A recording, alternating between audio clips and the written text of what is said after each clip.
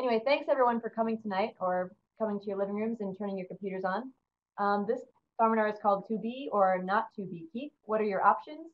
And we have Adam Ebert online and hopefully on audio soon. And he's going to talk about Ebert Honey Company and how he works with farmers and other landowners and keeping bees on their farms. And then we have Susan Yario and Cheryl Daman also online. And they have Adam's bees at their farm. And they're going to talk a little bit about their experience doing that. So I'm going to tell you a little bit about Practical Farmers of Iowa, since I have a captive audience here. We have this Farminar series, which hopefully many of you know about. We are most of the way through the fall Farminar series, and then we'll have we call a winter Farminar series that goes from essentially February through March or April. So we'll be putting that list of Farminars out in the coming weeks, so stay tuned for that. Practical Farmers of Iowa was founded in 1985 as sort of a ridge tillers club. It's a farmer-led organization and has programming in horticulture, field crops, and livestock. We also do a lot of work with beginning farmers. Our mission is strengthening farms and communities through farmer-led investigation and information sharing.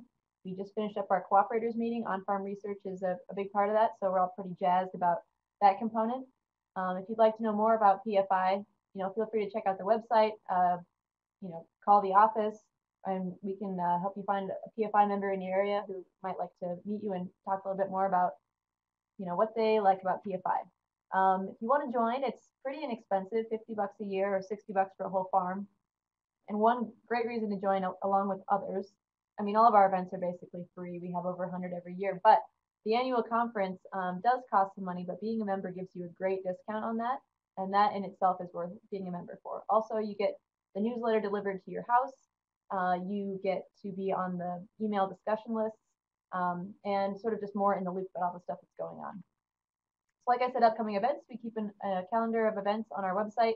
We keep our events on there as well as other events that you might be interested in related to agriculture. So do check that out. And as I said, we have Mapping Our Future is our annual conference coming up. January 23rd and 24th. It's going to be a great set of events, including the play Map of My Kingdom. So I'd encourage you guys to get on the website and check that out, or we can mail you a flyer about that. So that's, we do have some Farminar rules. I always forget this. I'm going to keep everyone's audio muted just so we don't get feedback issues, but you can ask questions in the chat box. And Adam and Susan and Cheryl will have sort of an hour here to present, and then we'll take 30 minutes that are reserved for questions. So you can type them in while we're going here, and also sort of you can save them at the end and ask them at the end, but I'm sure they'll be checking that chat box throughout too. So I'm getting that someone doesn't have a visual. Are you seeing the PowerPoint moving? You just not, since we're still working on Adam's audio here. So I'm going to pull up your PowerPoint and go ahead and you should unmute your microphone now, and I'll mute mine and let you take over for a few minutes here.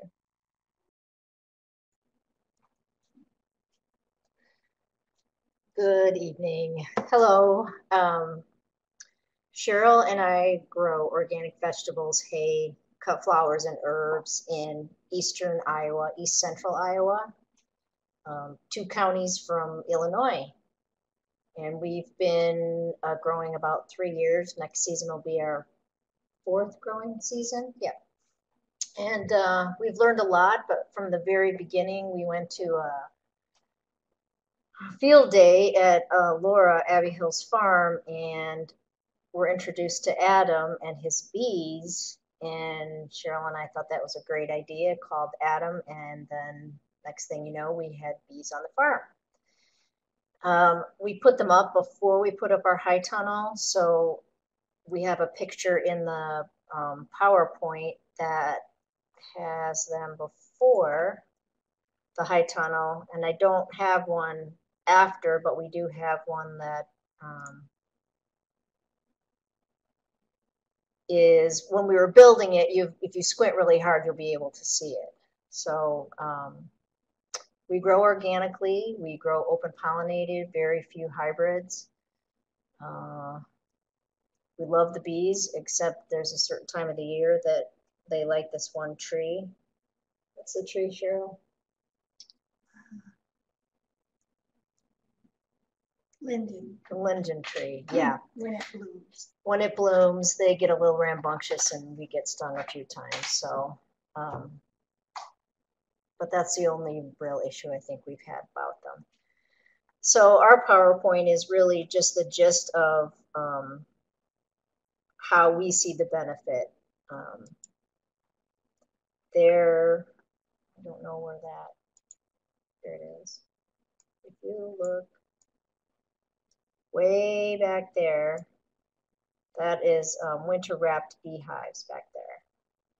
Kind of hard to see, but we checked with Adam when we were going to put up the high tunnel that, you know, how far did it need to be? Were they going to be okay with it? And that wasn't a problem for him. As long as there was room for him to drive back there and check on them and take care of them, there wasn't an issue. So they didn't bother us that fall and winter when we were building the high tunnel at all. Then this is just what this summer looked like with the sides raised and bees come in and out. We do have buckwheat and hay on the property, and we these 12 acres of hay, and how many gardens? We had 3 acres of garden. And that's on Cheryl and her husband's property in Springville. This year, this first year, we were fighting deer. So this year, this past season and the next season, everything that's munchable by deer will be in this deer fence. And bees can get in and out of deer fence easy.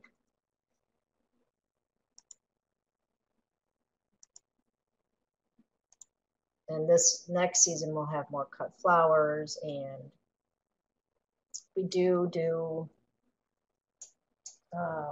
other cover crops besides buckwheat.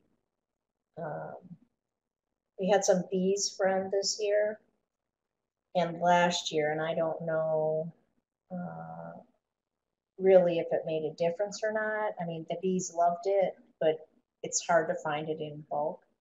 So, and it's I'm trying to think of what it is, a phasalias. So I think that would be a legume, but I'm not quite sure.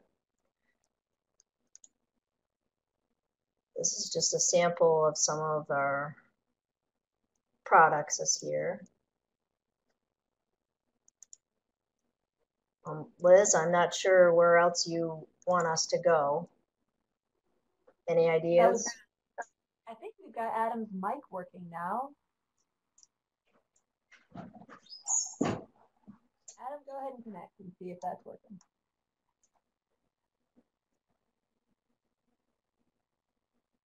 I think I just randomly hit buttons and things started to work properly, so I'm not sure how to explain that, but glad to be able to share here for a moment. I was sitting here listening to parts of Susan and Cheryl's presentation, so, but yeah, it is great to be able to present here with BFI and talk about hosting bees or potentially keeping your own bees. And Cheryl, Susan, and I got brought together through this PFI field day at Susan Krause's place at Abbey Hills Farm here near Mount Vernon. And so it just feels like it's kind of full circle to share here today. And so I didn't hear absolutely everything as I was moving through trying to get this microphone to work, so apologies if I repeat. But overall, I can just go through what I tend to go through as far as what people want to know as far as hosting bees and what I am interested in as a beekeeper when I am looking at properties or just talking with people who are interested. Like Susan and Cheryl are kind of ideal in that they've got a pretty organic intention and setting, and so there's lots and lots of flowers that are in the area and some timber to supplement, and then what they're actually producing as well. So it all comes together in that way. But here in this introductory slide, that I've got as far as our bees, and these are some that are down by Linville, which is near Grinnell.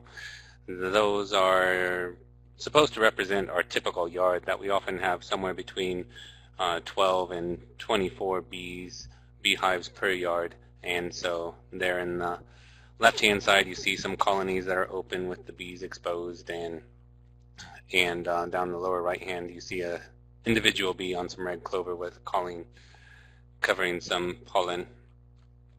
Okay, so let's see. I can click on the right hand and we'll move along. But basically the way that I look at it is that, as beekeepers and landowners, this is something that we do in order to, mutually benefit one another. And so as far as a landowner hosting bees or keeping bees, either one, some of the benefits you get are very obviously to have pollinators. And if you are hosting bees, then the arrangement tends to be that you get a honey delivery every year. And so that's a positive side. And as the publicity surrounding the difficulties of keeping bees alive in the past several years, especially since about 2006, have come along, then I've actually had quite a number of people that say, Adam, if you ever need a place to keep bees, just let us know. I've got a place in mind.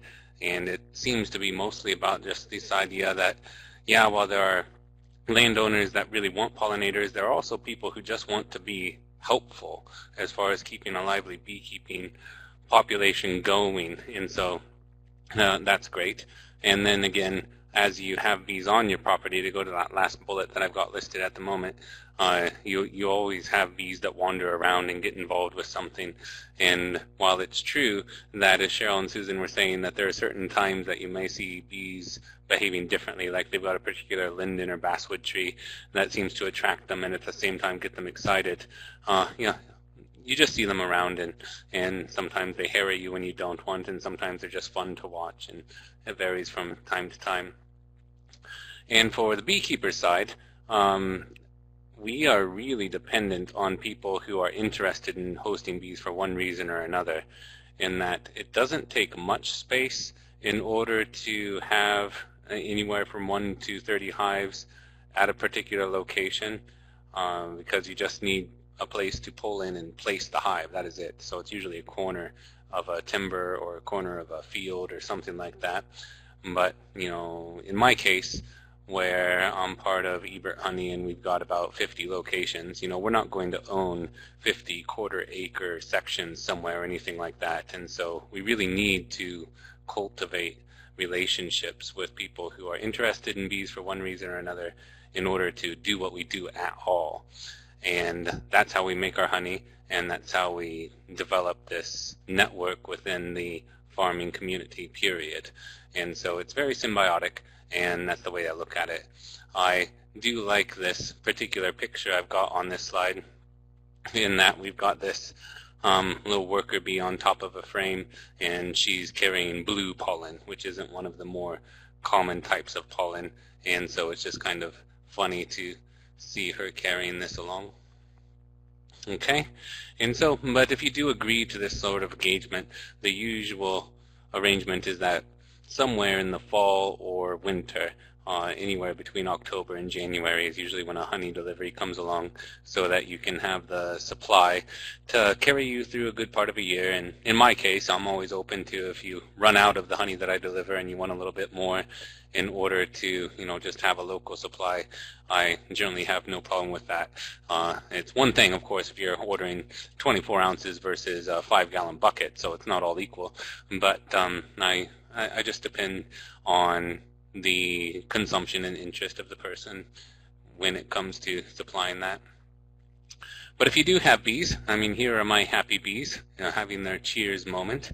And so if you're thinking about either keeping bees for yourself or hosting them, either one of the most common topics to need to go through is what resources are available for them. And something that a lot of people don't necessarily realize is that bees have primarily two things that they live on. One is the pollen, which is the protein and vitamin resource, and then it's good to have a water supply locally if possible, although they can get by without one. It just increases the odds that they dip into any bird bath or something, as I'll show pictures later on, if you do not have a water supply available nearby. And then here in the Midwest in Iowa, if there's some protection from heavy winds in winter, that is useful, usually in the form of a windbreak on the north or east sides. That can help them quite a bit. And so when people ask, well, what do you look for when you're thinking about having bees? I'm like, well, in my ideal situation, I've got diverse sources of forage and protection for them. And so while not all of this is required by any means, if somebody's really wondering what I look for, then a little bit of pasture where some clover is growing, some timber to provide early pollen, water source within a quarter-mile or so, and then some windbreak, especially for the winter months. Those are all useful things. But even as I say that, I mean, the reality is that I work with all kinds of people who want bees who do not have all of this in one location. So it's all negotiable, basically. Bees are pretty resilient, especially if you help them a little, if they're short on feed or something like that. I've got one person down by, well, there's a small town called Morse that most of you have never heard of, near Solon, just north of Iowa City. And I've got one person who actually puts out a little waterer for my bees in her property with little pebbles. It's one of these gravity feed waterers, and it has stones for the bees to sit on while they drink, because there's not a water source within short flying distance. So she is remarkably dedicated, and I appreciate it. But the bees themselves are also very resilient as far as being able to manage just within the locality as well, when you're providing a home for them anyway. And so if you do have bees on your property, whether hosting or keeping them, here are some basic concepts to keep in mind about how they behave in different seasons. And so it's especially on my mind right now, moving into winter, that bees don't usually come out unless it's about 45 degrees or so. And that was slightly different just a couple of days ago, where it was only about 40 degrees, but it was really sunny, so a bunch of them still came out anyway, even though it wasn't that warm. And so about 45 degrees. If it's less than that, you can do whatever you want around the hives, because the bees are not coming out if it's 30 degrees or lower for certain, and below 40 degrees for that matter. And then as you move forward, the spring is when they start to build up, and particularly trees are able to provide a pollen source that provides the protein and vitamins that will get them raising new bees. But it's also a bit tricky, because if they don't have good nectar supplies, honey supplies in the hive, then they can actually still starve without those carbohydrates, even though there's a lot of pollen around coming from maples and willows, as I'll show later. And then summer, and this is where basically from in Iowa here, from late May through early August is where we hit most of our cycles of floral sources that provide the honey flow. Overwhelmingly, it's July, and that is when the main honey crop comes in. And then we go through the processing and storage of that crop, in my case in 55-gallon barrels, but in a lot of other cases just individual jars or 5-gallon buckets. And so July is really when the main flow often occurs, but it can be any time between early May or late May really, and early August when most of that comes in. And in the fall, it is just wildly divergent what happens. Sometimes there's a significant honey flow that's a major portion of the crop, and then other times, in these past 2 years especially, it can just be a dearth, depending on weather and floral sources. So here in this past September, October, the bees got almost nothing, even though the bloom wasn't bad. It was just cool enough and wet enough that I fed some of my bees like 80 pounds of supplementary feed in order to provide enough for them to get through the winter. And so it was a lot of supplementary feeding. Last year I kept saying this is the worst I've ever seen for forage, and then I got to this fall and it was just tremendously shorter coming. So anyway, we can correct for that as far as feeding either a sugar water syrup or a corn syrup supplement, just depending on what you're more willing to use and have access to. even if their honey stores are coming short. Everything I do is about keeping my bees alive, and so to get them through winter, that's what we will do if necessary when they don't store enough to make that likely. But in the winter, if you're keeping bees, don't expect to see anything really. If I have my bees on your property, like these in the upper right hand of this slide, then they are just sitting there cuddling, basically eating and clustered in order to maintain a temperature between 70 and 95 degrees depending on what they're doing, and don't come out unless it gets over 40 or 45 or so degrees. So if you're changing fence, for example, it's a good time to go out and do it around the bees because they are not coming out or defending their area whatsoever. All right, and so as far as what most people are worried about, you see these people in the lower right hand, one with a bee beard and one with a bee beard / bee bra combination. People will have varying levels of comfort, and as far as when you can expect to have more trouble, Cheryl and Susan were saying they're in late May when they've got their linden basswood tree in bloom. That seems to set them off. But it's especially spring and fall when you're likely to have more bees that don't know what to do other than look around for some sort of forage and not necessarily find it. And when they can't find it easily is when they become more defensive, hungrier, and might seem what is to you more temperamental, defensive, aggressive, whatever word you want to use. And so it's all dependent on the season they're in. Like in July, I'll go stand out in the middle of thousands of bees flying around, and without protection, it does not matter. Whereas if it's October and they can't find food because the goldenrod isn't yielding for whatever reason, they may be less friendly, and I would want to wear protection. So everything's variable. That's part of the reality and part of why it's not certain that everyone wants to keep them. So let's go through some of the specifics. Here in the water sources, one reason that it's nice to have a water source within a quarter mile or so is because you can control what they're going to do. It's kind of nice to have them here where they're in one of the natural locations on the top, either a puddle as in the upper left or on a pond with that green growth in the upper right. Then you know they're not conflicting with any other animal or person. Whereas in the bottom half of the slide, what you see is here they're at a livestock trough and they're looking for water. And then on the right-hand side, you see they're in a bird bath. And so if they do not have a significant water source nearby, it's more likely they will seek these kinds of opportunities, including neighbors' pools if you're in a suburban or rural area where someone happens to have a pool of one sort or another. And so a nearby water source will help alleviate that. And it is interesting up here in the upper left is that their preferred water source is actually these kind of what you would consider murky, unpleasant sources. And but the reason I suspect that is because the water tends to be warmer in those areas, and so it doesn't cool down their little bodies so quick if that's what they're doing versus going into the middle of a river and sneaking a drink of some kind. So as far as if you've got these bees, what are they doing from season to season?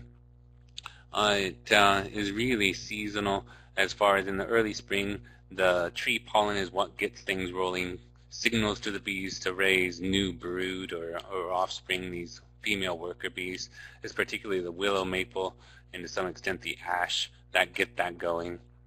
And then as you get further into the spring, you have the typical sequence going through your fruit trees of all varieties. Dandelions are an outstanding honey pollen source. I mean, for all the people who battle them in their yard, I support you 1000% for not killing them with something or other, because they are outstanding build-up flowers for bees. And then black locust also are often viewed as undesirable because of their thorns, but they've got really lovely blossoms that can yield quite high nectar, particularly rather than pollen, in late May. And then as you get a little bit slightly later on, that's when you're in your linden basswood period. So those are the spring and early trees that matter for the bees especially. And then as you get into the main honey season, It's, again, basically weeds and crops that in your typical yard, some people do not tolerate Dutch clover. It's an outstanding honey plant. Sweet clover, which is often viewed as an invasive weed by some farmers. Sweet clover is outstanding, especially the white variety is when the nectar flow tends to strike most strongly, which is a little bit after the yellow sweet clover, which can be good, but it's not quite hot enough sometimes for it to yield well when yellow is in bloom versus white.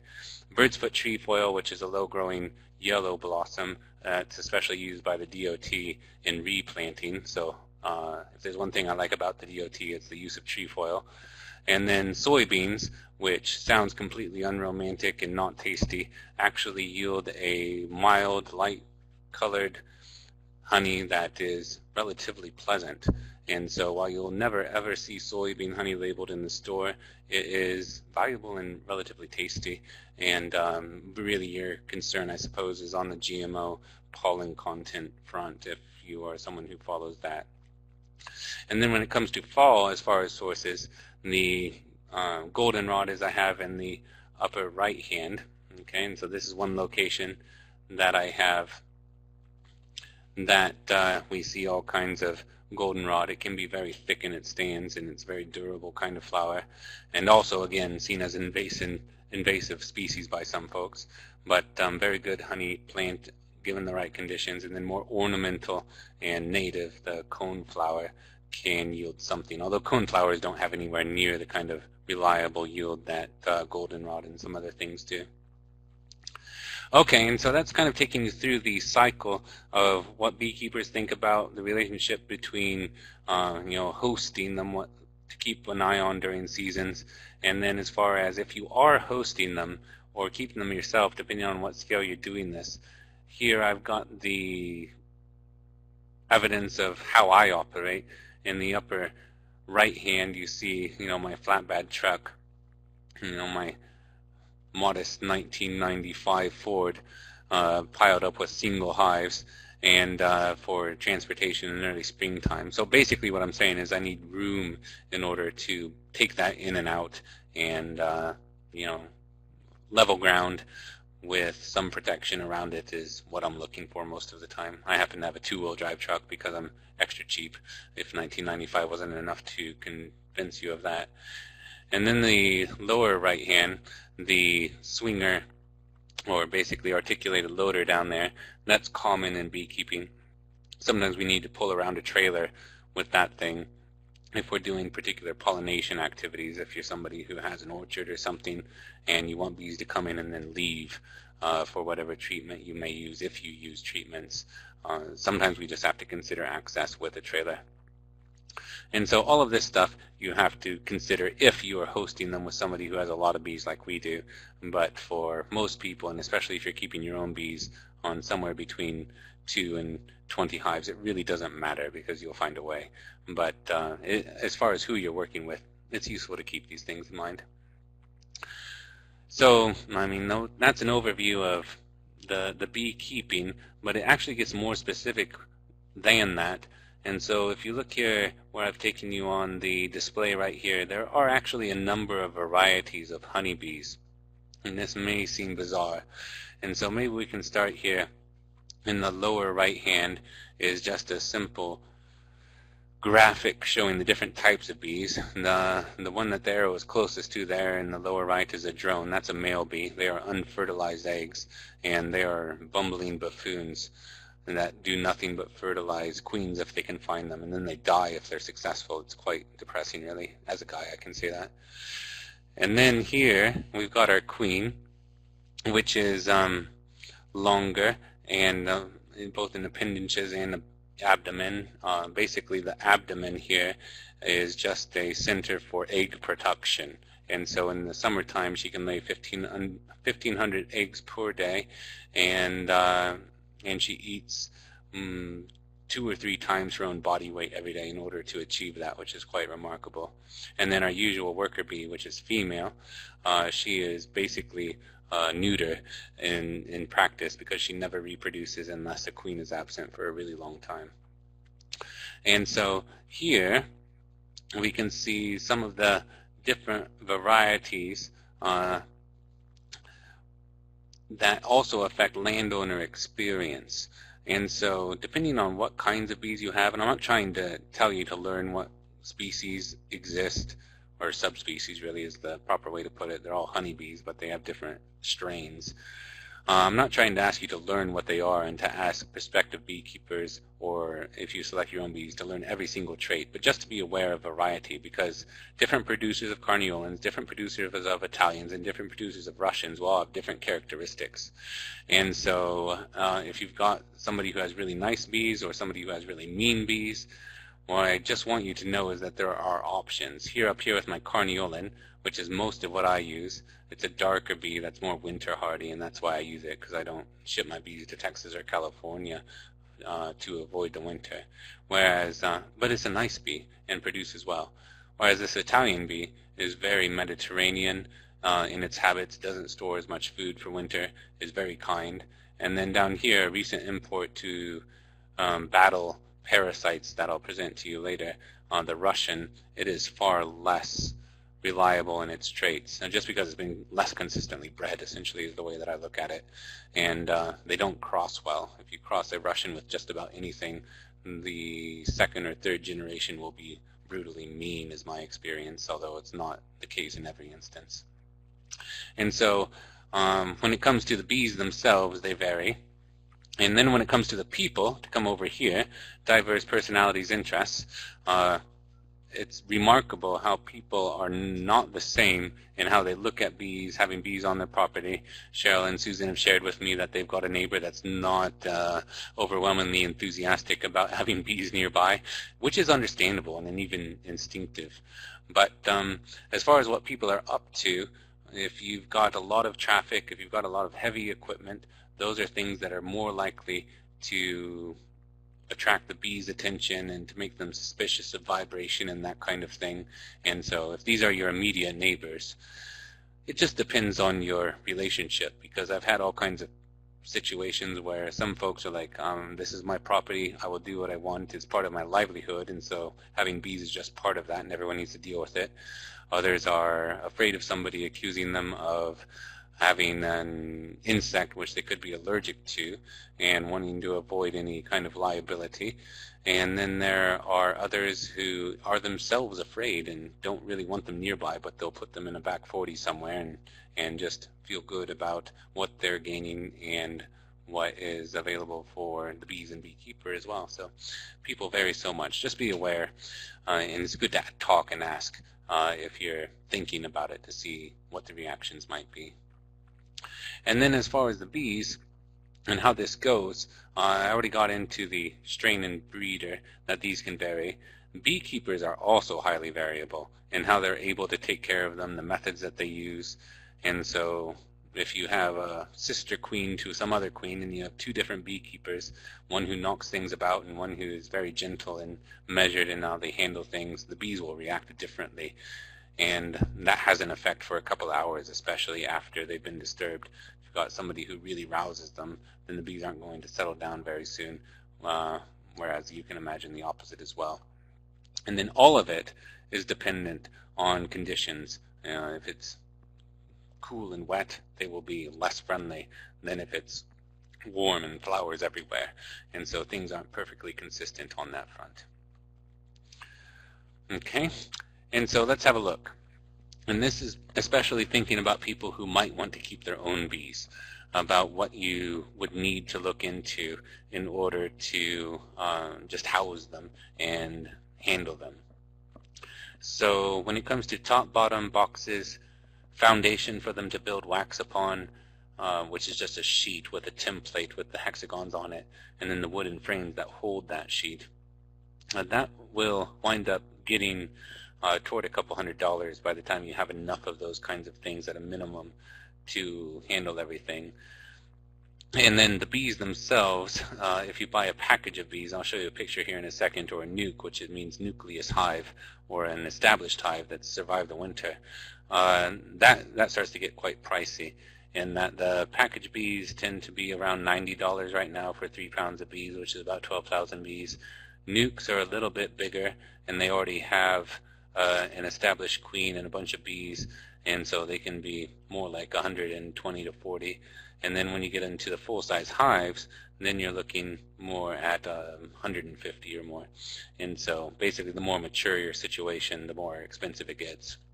We handle them all.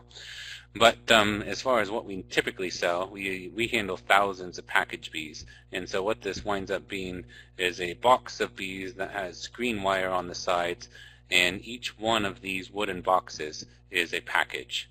Okay? And so they come in 2 pound, 3 pound, or 4 pound, and it's about 4,200 bees per pound. And so you can look in the Iowa buzzaboutbees.com website for the Iowa honey producers. They advertise various suppliers in different areas, and we also at eberthoney.com we also have a package page that shows you where to locate various sizes and costs too. And so we bring through a few thousand of those in the springtime.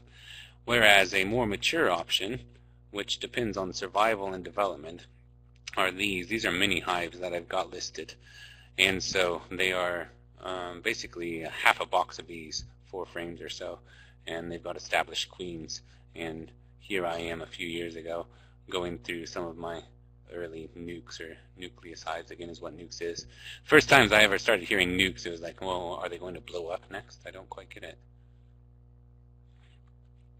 Okay, and then other things that you would need is, of course, people vary in how much protective clothing they want. And there in the lower left you see myself. When I'm trying to go through things quickly, I do wear the protection, whereas if I have one hive in the yard, I'm just going to pop in and check it out, and then I might just wear the veil or a hat or something. So it just varies on how much I'm doing and how quickly I'm doing it, how much protective clothing I use. And you don't see a smoker in this picture, but smokers are useful. It really calms down the bees. They just eat food instead of reacting and being defensive. And then depending on how many bees you have, in order to extract the honey into a liquid form and put it into bottles, there are lower cost options that can wind up only a few $100s. But just the scale and whether you get new or used is kind of key in how much all of this costs. You can start up for $1,000 or much less, depending if you get new or used. We started out used, of course. We've been through every phase, as I'll show you, but from 2 to 1,000. And so we did everything on cash flow and low cost, and now we've gotten established enough that we can buy some stuff instead of only, begging people for things. But as far as the bees themselves and how happy they are, here's some nectar sources and pollen sources, but particularly nectar, I guess, is what's on this slide. Orchards really get things going, and so down here in the lower left you see apple blossoms. They're lovely. They make me happy every day. And this is an Italian bee. Even though I mostly have carniolans, I think the Italian bees are especially pretty here on the apple flowers, so that's why I put that one up. And then black locust, as I said, those thorny trees that a lot of people don't like, but they make good posts. Basswood linden, which is kind of a moderate between hardwood and softwood. That's a good tree, native, and has tons of blossoms in late May, early June.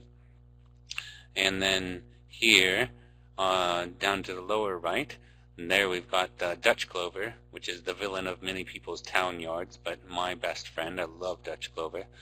And I don't have a picture of trefoil, that low-growing yellow flower that I was talking about earlier. But here's a bee who's happily siphoning some nectar while carrying on her pollen sacs a big load of pollen from something yellow.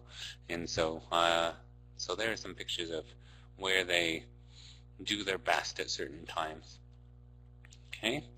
And then soybeans, as I mentioned, they can be good. It's only like one every 3 or 4 years where you get much yield off soybeans. But I just like people to understand that they're not irrelevant if you're going for a honey crop. Aside from other GMO issues, they can yield honey. Okay, but whether you're dealing with somebody who's keeping bees on your property, or if you are thinking of keeping them yourself, one of the major topics to be aware of is the need to address certain situations. And what I've got listed here first is, in terms of images and text both, is the varroa mite. And so this is a fuzzy little creature that jumped from a different bee species in Southeast Asia onto our common European-style honeybee in the late 80s and migrated around the world very quickly. And you can see here that they basically fasten onto the underbody of developing bees and weaken them. These are male bees. They love the male bees because they are developing for 28 days rather than 21 days, so these parasites just love them beyond belief, and they produce more times on them as a result of the longer period. And then here's the close-up of the bloodsucker. I use, I haven't got this on a slide, but I use a thymol organic product to kill them and control the population. We are working on genetic selection in order to achieve a more sustainable and less treatment-dependent management of varroa, but that's the reality of what we're facing at the moment. Is I use a thymol derivative in order to manage it, and there are other people who use well, it's outdated in some ways to say it, but Maverick or Tactic, I guess, is more current. Basically agrochemicals which are not FDA approved for use in this way, and so that always worries me, but we use an organic option. Let's see, you need to provide enough food if they are short for whatever reason, and so that's one reason I put this winter picture here, down here in the lower right. And so sugar syrup is basically the most common mix that people would use. 50-50 is a really good one for winter. And then coming down here to diseases to be aware of and learn about, there are various viruses which you can't really control. There are bacteria called foul brood that you can treat and detect, and then there are fungi that are more common when it's wet in spring than later on. You don't really have to treat for them. And so, but you need to be able to recognize what they are. That's kind of the key. Okay, and so here we are. Put them wherever you can. So this is a fairly open location here around my arrow in the lower right, and we actually don't have bees there this past couple of years, but I really liked it because the snow completely blew over these hives, as you can see. Not blew them over like knocked over, but drifted over. And you can see that they melted out about 4 inches just by heat around the hives. And so what I want you to understand is that bees don't suffocate under the snow. It's actually outstanding insulation. And then I just came along and uncovered them when I wanted to check and see if they had enough food in February. And I've got feeders down here along the sides that I can give them 10 or 12 pounds of feed at a time if they need something more to get by. All right. If you do keep bees, understand that your experience will be different if you've got a bunch of them, as I've got here in the right-hand side where I've got about 20 over here. It's a little bit under that. About 20 in this area, and these are black locust trees also that are in bloom, although you can't really tell in the picture. And you'll notice there's a soybean field over here, there's a hay field behind them, so they are in the midst of agriculture. And I just wanted to show you that it's possible to keep bees in not ideal conditions, and so I had them there for a couple of years. This year there was soybeans all around them, which means late July, August, aphid killing. And since they were completely surrounded, I was like, I'm getting them out of there. But when there was just one soybean field, I left them there for a while. As if you've got more bees, they may rob from one another. When you get into the fall, they get quite vicious, I guess, the stronger ones versus the weaker ones. So you can watch for that.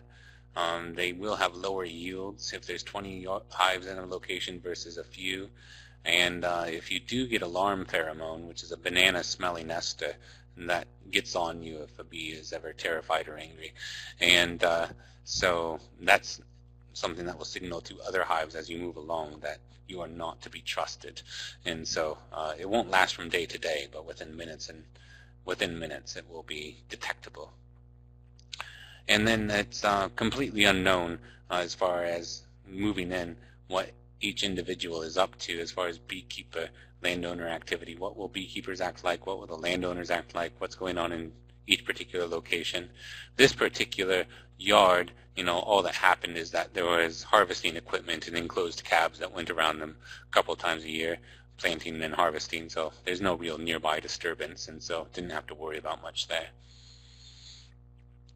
Okay, but the reality is that most people are scared of getting stung, and so here I've got a couple of pictures, cartoon variety on the one hand, and then the real one here with the sting in somebody's hand from a worker bee. It is true that worker bees will die if they sting you, and so you've got a little bit of vengeance if you're ever angry at them. They're dead, ha ha ha. And so, but it's also sad, and it's suicidal and kamikaze and brutal in that way. And but people are afraid, and so, but just understand that bees are basically not aggressive in the sense that we understand it as far as evil intent or something. It's simply what triggers their defensiveness is really the way to look at it. And different bees differ in what triggers that defensive behavior, and that's why I was talking about strains earlier. And so here, well, I guess that's not a good way to transition, so I'll go back. But to understand that there are different seasons and different types of bees, and the way you manage them will help you learn how to interact with them. And so I'll just follow up with a little bit more on that in a little while. But the big picture is also just what's happening with bees overall. You know, are they all doomed? Colony collapse order, CCD, is something that's been talked about since 2006. But as we've done more research, or scientists really, not myself, have done more research, they've begun to doubt that colony collapse disorder is a particular thing so much as a whole bunch of things going on at once. The varroa mites, which I pointed out earlier, those little orange critters that crawl around and suck the guts out of developing bees, they communicate viruses and make bees more susceptible to viruses. Commercial beekeepers often wind up using artificial feeds in terms of protein, pollen, and nectar replacement with corn syrup and sugar syrup, and so it's not a very natural or fortifying diet for some bees, especially the ones that are tracked back and forth across the country. And then in the meanwhile, here in the Midwest, where we've got such an agro-intensive setting, and also elsewhere, including the Central Valley in California, where a lot of bees go for their pollination of almonds, chemicals and how they interact with one another. That's what I mean by cocktail effect, is that chemicals act differently when they are combined at low levels than when they are on their own, and therefore they are unstudied for the most part in these various levels and cocktails. And so that's something to just accept, I guess, that this is what's going on, but also to understand. So in Europe, they've banned neonicotinoids, for example, until they get further information. And so there's been legislation on that end to say we're not using these things until we figure out what's going on. And related to that idea is that when it comes to engineered crops, pollens, the protein sources, are variable and could be even poisonous in some situations. And in the midst of it all, on the beekeeping side, queen production has become very commercial. And so if I order, for example, 100 hives to be delivered on April 15th or something, they could well all be sisters. And so there's a genetic diversity issue that could be playing into all of this. All right? And also, I don't like to let beekeepers off the hook, is that beekeepers who wind up with dead bees often will blame something rather than themselves. People are like this, right? And so, you know, if they starved, they might just say, oh, it's colony collapse disorder. And like, no, you just didn't make sure they had enough food. And so, I mean, we have to accept responsibility. And so if you take up keeping bees, or you're interacting with a beekeeper, if they all wind up dead year after year, it's probably not some bizarre thing. It's probably an issue with the person. But as far as if things don't go well, here is a common issue. You know, what if I get stung? Am I allergic? And so here on the right-hand side, this is not a picture of myself, but it reminds me of myself. I couldn't find the picture. A few years ago, I got stung like this on the lip, and the lip swells like crazy if you don't get stung very often. And so there's the disaster of the lip swelling. And it varies between person, age, and like younger people with really tender skin tend to swell up a lot. It doesn't mean they're allergic, though. Not truly allergic, like anaphylactic, as I'll talk about here in a moment. Because swelling, that's not a problem. It happens in about a fifth of the population, between the 10th and a fifth of the population. Huge swelling, but it also depends where you get stung. The face, especially, is where you get a lot of swelling. And then anaphylaxis, that's where it's like, oh no, I can't breathe, I'm going to die. I mean, really, I'm going to die. And that's more like 1%. So most of the people who say they are allergic, they mean that they swell a lot and are scared. But there are legitimately people who can wind up in a hospital and in need of a shot, adrenaline shot, in order to avoid anaphylaxis. And so what I'm saying is that I'm often skeptical of people who say they're truly allergic when they really just swell a lot in ways that they feel are hideous, but it doesn't mean that they're in mortal danger in all cases, but some people truly are. And so just to close the presentation side, a couple of things about myself and the bees is that we've been through all phases. As I said, we went from 2 hives to 1,000 over the past 35 years. And so it's been step by step, and we understand everything about hobbyist, everything about moderate commercial size, because we did it all. We've just gradually been moving through all of this. I love the honeycomb. This is kind of root beer flavored looking, but it's just a dark honey. And we market under the Pure Iowa Honey label in a few central Iowa locations. And then here's me, and I do a job teaching European history at Mount Mercy University as part of my daytime life. Summer I'm keeping bees all of the time and selling stuff. But here's a presentation I did a couple of years ago. But I took this up on the beekeeping side when I was still in high school, drove around illegally. I hope there's a statute of limitations on that. I just went around and took care of bees despite not having a license, because I really liked it and my dad had another job, so that's what I did. And if you want to check out anything else, you can go to these links for either my periodically, and by periodically I mean like every few months, sometimes updated bee blog, and then our website there. And there's a whole bunch of cut comb down here, honeycombs. People are starting to love that more than when they once did in the past few years, although older people have kept after it. Now the younger generation seems to be wondering what it is and how it tastes. And so I hope that was helpful about the beekeeper side, the potential beekeeper side if you want to take it up, and then a little bit about our specific angle. So that's everything I have, so we can move along with questions or anything Liz or Drake might want to direct us toward too. Sure. Thanks, Adam. I want to say, Cheryl and Susan, if you guys want to follow up on anything Adam said about your situation or how you guys got started with this, or how often you get stung, feel free to jump in too. And anybody in the chat box, feel free to ask questions of either Adam or Cheryl or Susan, so you can get the real truth on how well Adam takes care of his bees out of their place.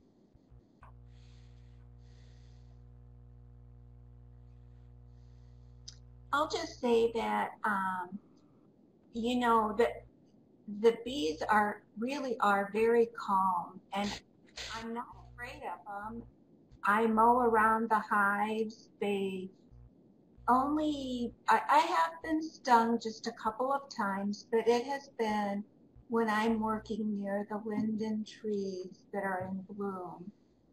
And usually it's more by mistake than them being ornery. You don't pay attention and you put your glove on or take it off or something, and it disturbs one that you didn't know was crawling on your arm or something.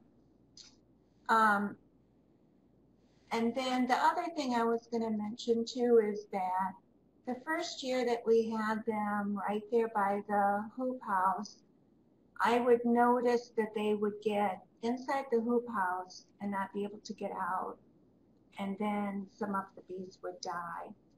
And that was real upsetting to me. I did not like seeing that they were dying because of us. So what we did is, our hoop house has the sides that roll up and down, and we went inside the hoop house and put netting up in that space where the roll-up sides are. And having that netting there really decreased the amount of bees that we would see come into the hoop house and not be able to figure out how to get back out. Yeah, it's true that if bees get into a kind of translucent, transparent kind of material, they don't brighten up about I need to seek an alternative exit, and they'll just beat themselves against the plastic and wind up dead. And so it's nice that you took some measures to try and help them out on that front. And in your case, when I was talking about location and how proximate they were to things going on, you've got this greenhouse that's like 20 yards away or something. It's quite nearby, and your house is just beyond that. And so, I mean, you're very tolerant and constructive in working with them and talking to other people if they've got a problem, whereas other folks aren't necessarily. And so that kind of builds on the discussion of what people want for themselves and how to support it. And so, oh, was there another question that I may not have answered? It seems like I may have missed one. There's a few questions Maybe not. in the chat box if you want to take a look at those.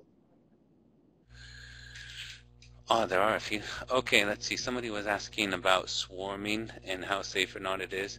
Bees are actually dead gentle when they are swarming. When you just find this cluster hanging somewhere, they're full of food that they're carrying with them to take to their new place to build wax, and they're very gentle. And so you can literally just shake them into a box or something and start a new hive that way with very little threat of stinging if you've got some kind of minimal protection.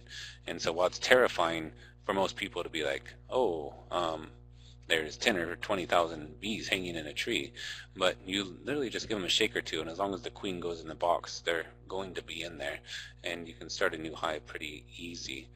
And so it may be quite scary to look at, but they're very malleable and fairly friendly.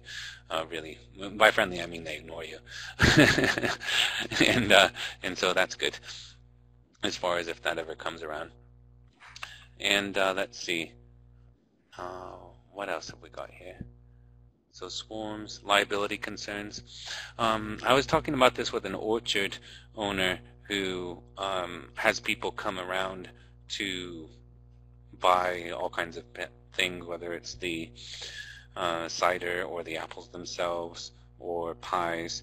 And what he found when he was talking to his insurance person is if this is related to your livelihood particularly, then there's no concern about liability if somebody is stung and harmed in a way that just didn't work with their system, because you can't be held liable for conducting a legal occupation that doesn't cooperate with somebody else's system. And so that's the way it was. I went over it with somebody here recently, although I can't say that it was an agent from a particular insurance agency who was telling me that. It's more secondhand, so I wouldn't put it down as the official story, but that's the most recent way I've heard it discussed. And it's the same for people who are trucking bees around, that they go up and down the highways and they have to think about this. So they've got nets and they make reasonable precautions. But if somebody goes and sticks their hands in something and gets stung, it's not something that you tend to be held liable for. Let's see, how far would we personally travel? We only go about 25 miles from our location, so Linville near Grinnell, we go about 30-mile radius from there, and it's the same for me here in the Mount Vernon, Solon area. I go about 25-mile radius from there, and just so you don't spend all your time driving. And let's see, we are first-time wannabe owners. Oh, I love it. Suggestions for Michigan purchases? Let's see, Michigan. Actually, I don't know Michigan. What I would suggest is getting in touch with your Michigan Beekeepers Association. So if you search for a state association, beekeeping in Michigan, you'll almost certainly get a good hit. And they probably have a newsletter that will list people who will deliver in April and May, package bees, and also nukes in May or early June. And so that would be an easy way to try and find suppliers. And let's see. Yeah? Can we go back to the liability issue? Just to let people know, we did have a homeschool field trip come out to the farm, and we warned them ahead of time that there were bees, and if anyone was allergic, then they should take precaution or not come. And everybody was totally fine with that. There was no issue. That's the great idea, is to provide notice so that it is, you know, a choice rather than surprise. I've got bees here and you happen to get stung and have an adverse consequence. So yeah, that's a great way. It's basically inserting a disclaimer and choice on behalf of the person who is putting themselves in the situation. So yeah, thanks for sharing that. That's a really good solution.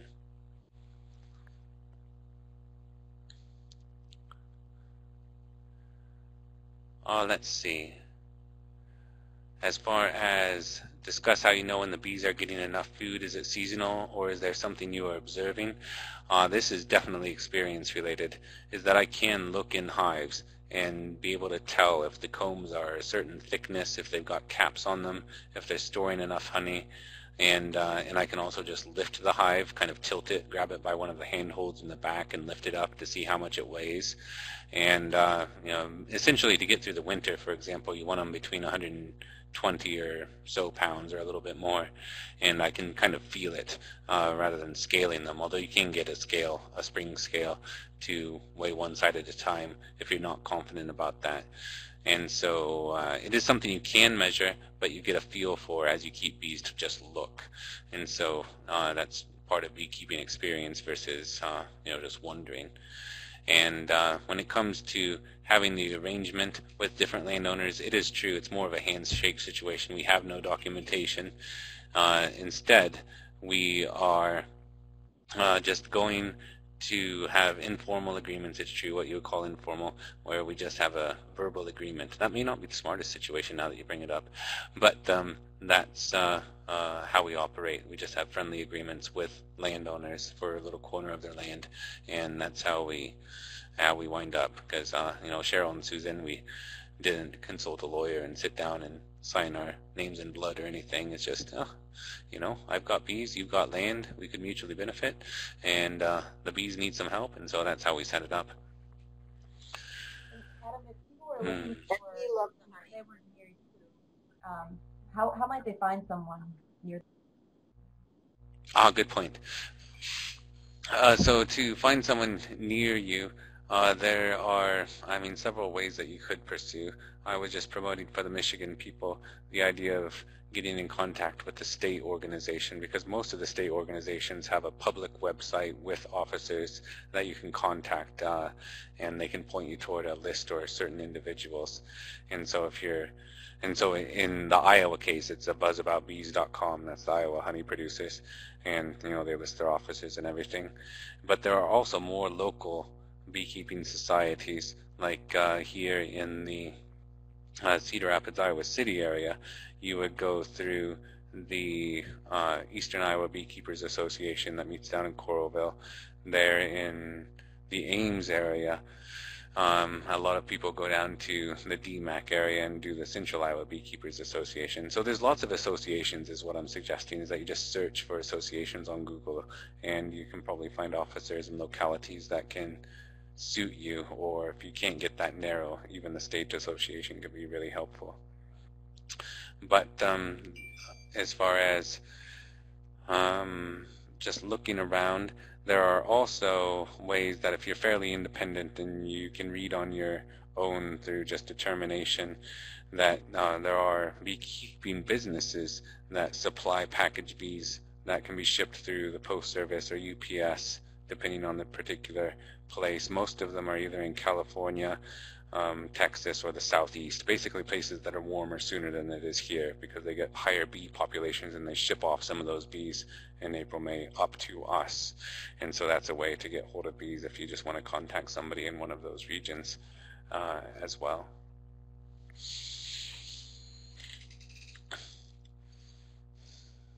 Any other question? Adam, there was a question in a different flock about wrapping the bees. We don't wrap them. Someone asked how we wrap them for the winter. So maybe you might want to touch on covering them up for the winter.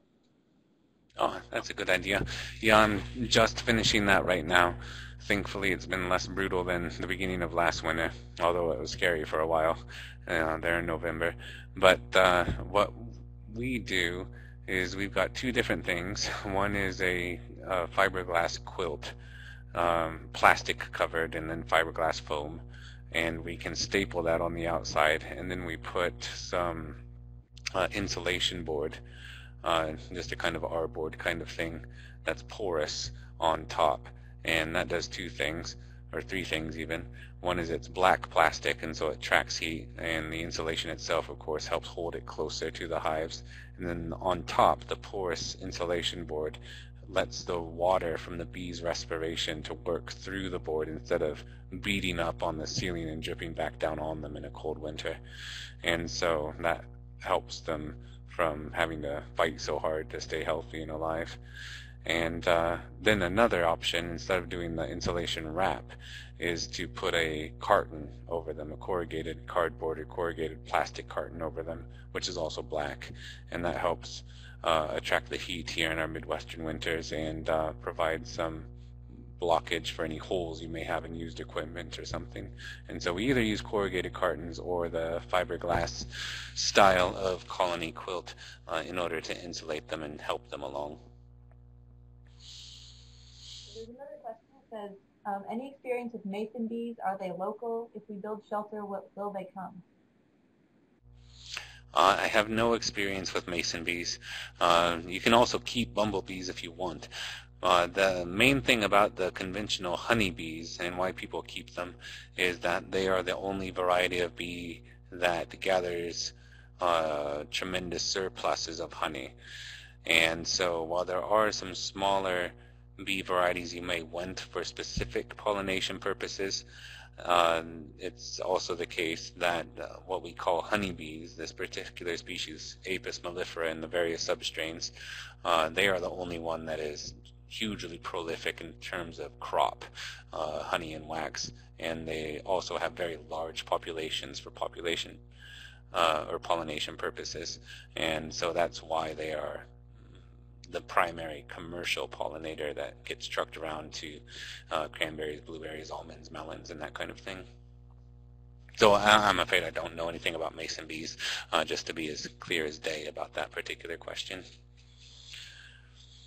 Someone else asked how often you visit your locations to assess the hives and to give advice. Okay. And so let's see. When it is about visiting locations, beekeepers vary in that I come every 2 to 4 weeks, and so that's kind of a medium frequency. How often I come depends on the weather, how quickly they're developing, how much floral source and heat there are to push them along, and so it fluctuates based on those conditions. But when it comes to advice, you pretty much have to call me, and if you live nearby I may come over. But as far as hosting bees of your own that you have established yourself, that's mostly something that I do by phone call rather than actually visiting. But we do have in Iowa a state apiarist named Annie Joseph, and if you want him to actually come to your bees wherever you are, he will generally do that if it's not something that can be handled by phone. So we do have that resource through state funding to have a state apiarist to come to you.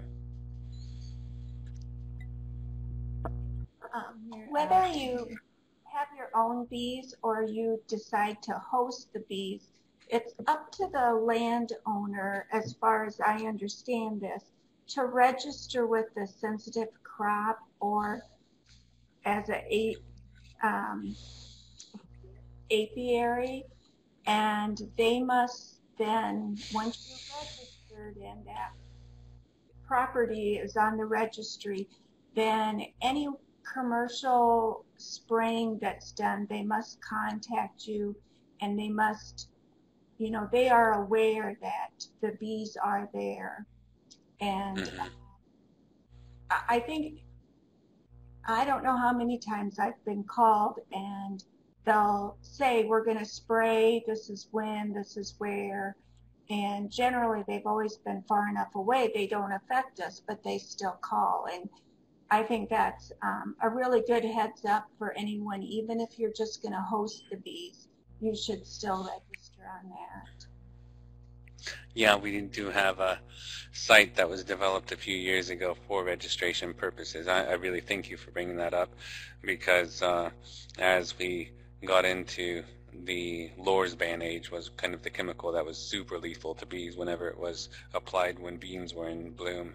That was kind of when there was more pressure, even before the neonicotinoids came around, to at least make people aware of when applications were going to happen. And so, as Cheryl's saying, registration of the location through, I think it's an IDALS, IDALS site that allows you to put in your location so that you have to be notified if it's within a mile of your location if something is being applied, especially when a crop is in bloom. And so that keeps everybody aware, allows you to take countermeasures if it's appropriate to try and protect them, like putting a wet sheet over them so that they can't fly in and out, move them physically to another location so they're not subject to the treatment or drift. And Cheryl and Susan's location is great in that they've got a lot of CRP and some timber there in the vicinity and an organic operation anyway, so I don't have to worry about their place. But as I showed in the picture in the presentation, I've also got a few locations where the soybean field is next door, and so I need to be much more aware of it in those cases especially. Yeah, thank you guys for bringing that up. We work on pesticide drift at Practical Farmers, and I put the link to the sensitive crops directory from IDALS in the chat box. You do need to, if you're listed on there, renew your registration every year, or you fall off the list. And also, there was an update to the regulation. So currently, they don't have to contact you. They do have to check the list, but they don't have to contact you. But a lot of them, as good practice, will do so anyway. So it's a good idea to just stay in touch with the co-ops and farmers around you about that. But just wanted to make that note. So. Thanks. Yeah, things have evolved over the past few years, and people tend to be actually really good about notifications. I have found and been pleased to experience that if there's an application coming, then even farmers who I've not necessarily met, I mean, let alone the applicators, but sometimes the farmers who are, the next country block down may well find my phone number and give me a call just to let me know. And so, I don't know, that's just kind of a yay Iowa moment, I think. It's just a nice thing to do.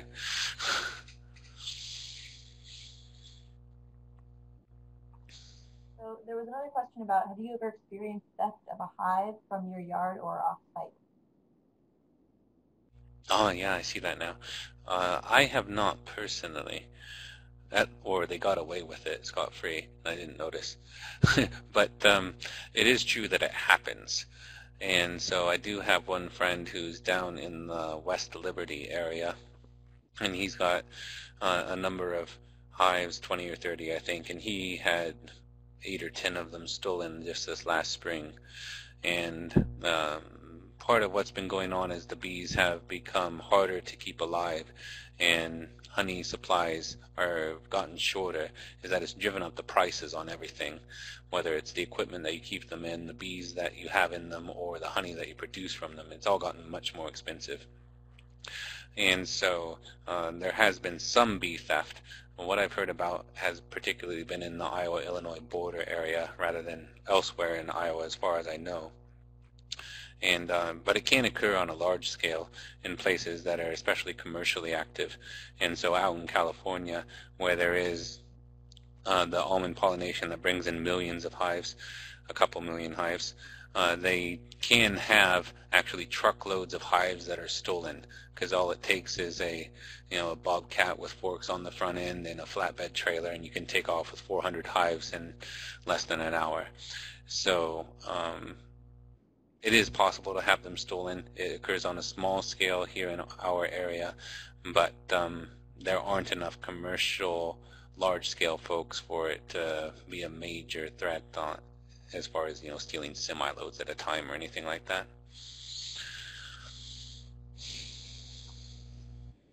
There's another question about whether or not your hives have suffered bee losses the last couple of years.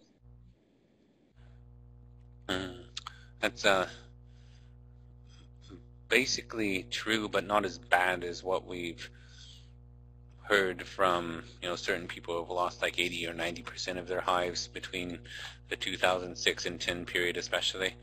And so the stories are that, see, one thing is that I became self-aware in the post late 1980s, and the varroa mite that I was pointing out to you came into the picture in the very late 1980s. And so I've never known beekeeping where we didn't have a pretty vicious parasite that weakened them significantly.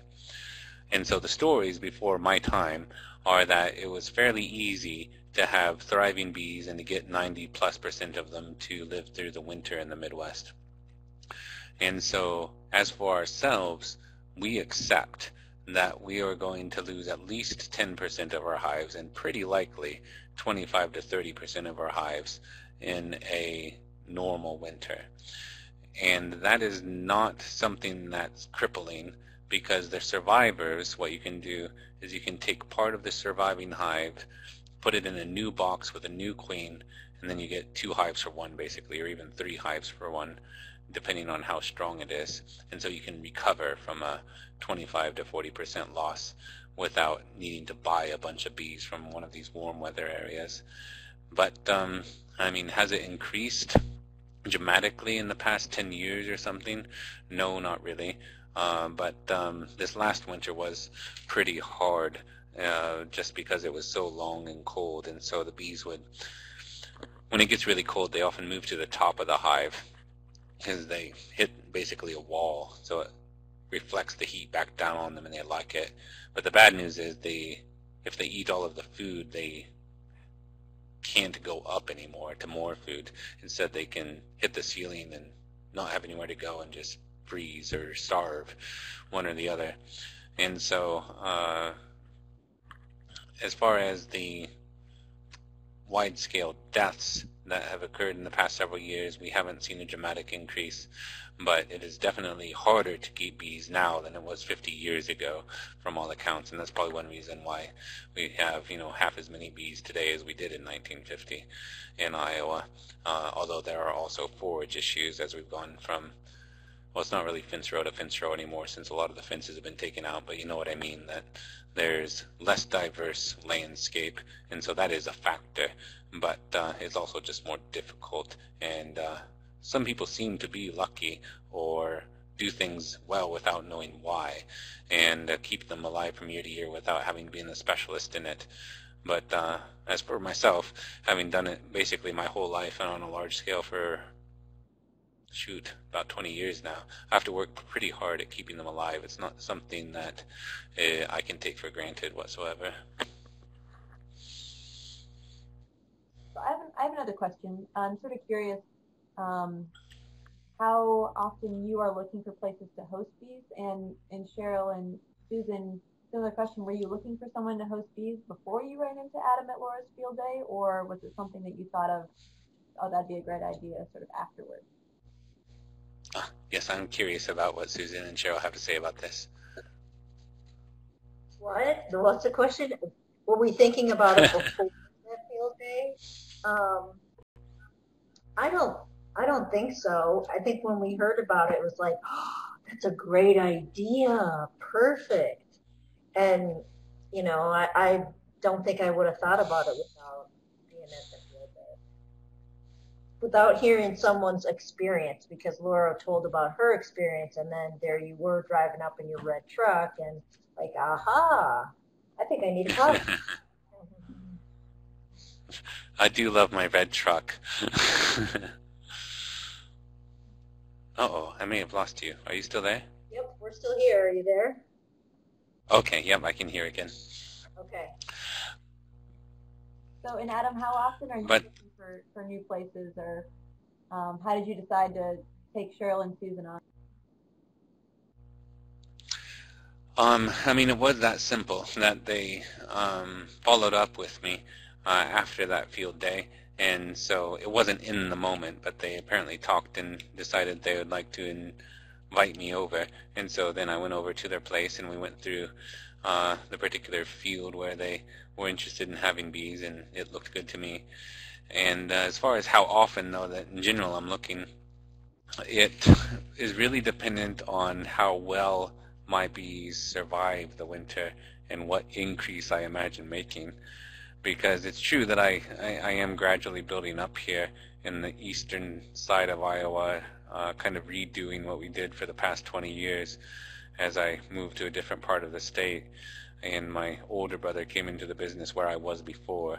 And so I'm aiming to rebuild in the spring. But as far as people who are interested in bees and having myself or someone else come in to keep them on their location, we usually do most of the populating of new locations in April and May. Particularly May is the big one.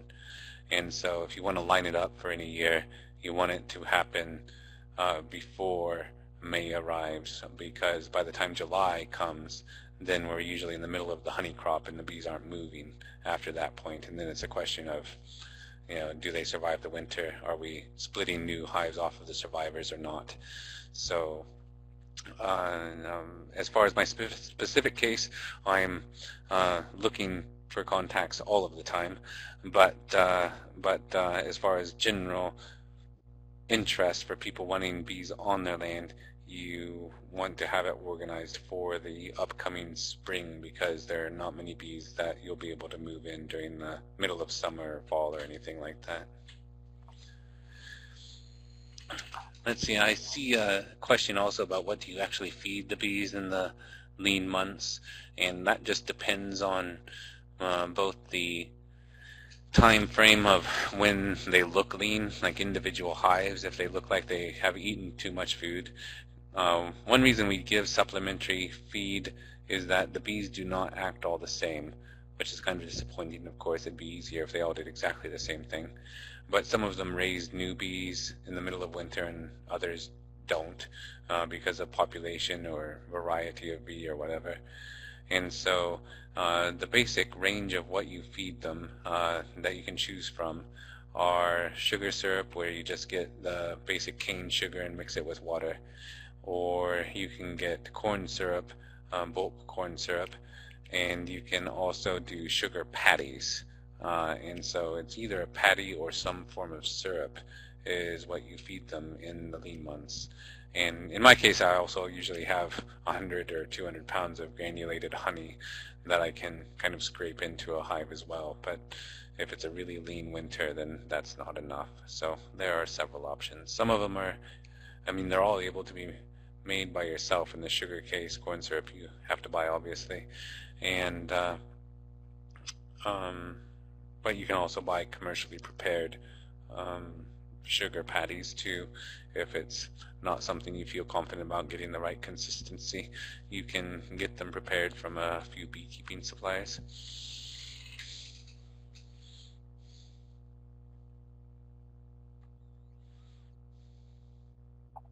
Oh, looks like this question: is there a reason why the bees can't be moved to a warm building or barn in the winter if one has only a few hives?